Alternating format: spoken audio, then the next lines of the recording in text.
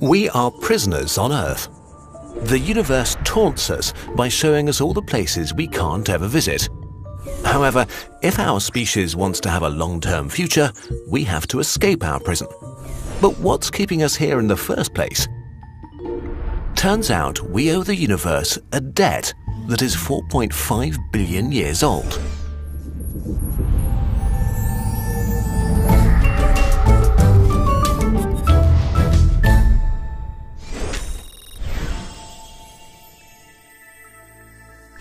Everything with mass in the universe attracts every other thing with mass. We call this phenomenon gravity. The closer you are to a big chunk of mass, the stronger the attraction, or the more you're pulled in. This effect traps us on Earth. We can imagine this as being prisoners in a gravity prison or a gravity well.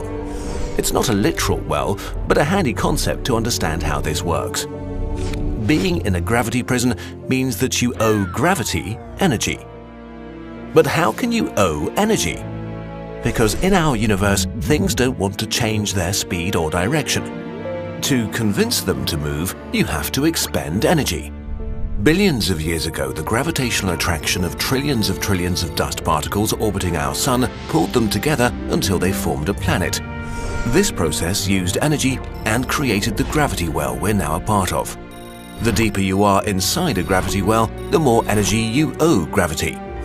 If you don't find a way to get enough energy, you're not able to leave, no matter what you do. Because your atoms were once part of the dust that the universe expended energy on to get to this place. Okay, let's summarize all of that again. Objects in the universe don't like to move. You have to convince them to do so with energy. Gravity used energy to convince the parts that make up our planet to move together.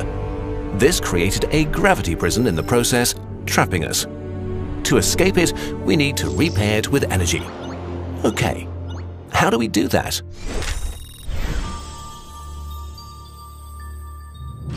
To get into space, we need to go through a complicated process of exchanging energy. For this purpose, we build a negative potential energy repaying machines, known by their more boring name, rockets. Rockets work by using some of the most energetic chemical reactions humans know about to basically explode fuel in a controlled way. This converts chemical energy into kinetic energy. The exhaust of the reaction is directed outwards and pushes the rocket away from Earth. By expending a lot of energy, we are increasing our gravitational potential energy, which is a complicated way to say that we're paying back our energy debt to gravity. But it's actually a lot trickier than that. When you burn fuel to get into orbit, you lose lots of energy to heat, the exhaust, and atmospheric drag, so you actually need much more. And you can't just pile a huge amount of really explosive, dangerous fuel close to your payload and detonate it. You need a controlled burn, which is complicated and makes your rocket very heavy, which means it has more mass. The more mass something has, the more energy you need to convince it to move. So you need more fuel to lift up your rocket. But if you need more fuel, that means you need more rocket to carry that fuel. But this makes your rocket heavier, thus requiring more fuel, which requires more rocket to carry that new fuel, and so on. At the end of this madness, you need closer to 100 times the weight of your payload to launch. Ariane 6, for example, the European rocket, will weigh 800 tons and should be able to transport 10 tons into geostationary transfer orbit or 20 tons into medium Earth orbit. But a rocket can only produce so much thrust, so there's a maximum weight after which it just won't take off. If you add too much weight, it won't lift off, so you can't just build bigger and bigger fuel tanks. This is the tyranny of the rocket equation, and it means spaceflight will never become easy. But wait, it gets worse. Getting to space is still not good enough. You're still inside the gravity prison at the edge of space and will crash back to Earth. Staying in space is much harder than getting there. To get to a stable position where it can stay for a while, a rocket has to reach low Earth orbit. To do this, you need a lot of kinetic energy, which means going extremely fast. At an altitude of about 100 kilometers, this is 8 kilometers per second, 28,000 kilometers per hour. Fast enough to travel around Earth in 90 minutes.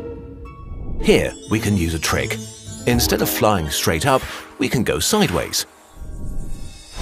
Earth is a sphere, so if you're going sideways fast enough, even though you're falling towards Earth, the ground will curve away beneath you. So as long as you're above the atmosphere, about 100 kilometers up, you'll be able to stay up there in orbit. This is what the ISS does, falling around Earth, expending energy from time to time to stay fast enough. If we look at orbits in scale, we see that near-Earth orbit is laughably close to Earth. To deploy, for example, satellites or leave for other planets requires another round of energy debt repayment. Getting to orbit is the most difficult part of spaceflight for us right now. For example, if we want to send a rocket to Mars, half the energy is necessary just to get into orbit, and the other half for the 55 million kilometers to Mars. Therefore, to be as effective as possible, rockets aren't built in one giant piece. Instead, we use multi-stage rockets. You don't need to carry an empty fuel tank, so rockets drop it.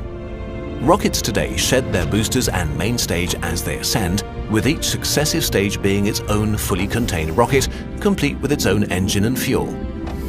Okay, so this is why getting to space is hard. If you feel all of this seems really complicated, don't worry. It's literally rocket science. This video was made possible in part by a sponsorship by Airbus Safran Launchers and Arianespace, who are getting their new Ariane 6 rocket ready to launch into space in 2020. You can learn more about the rocket here.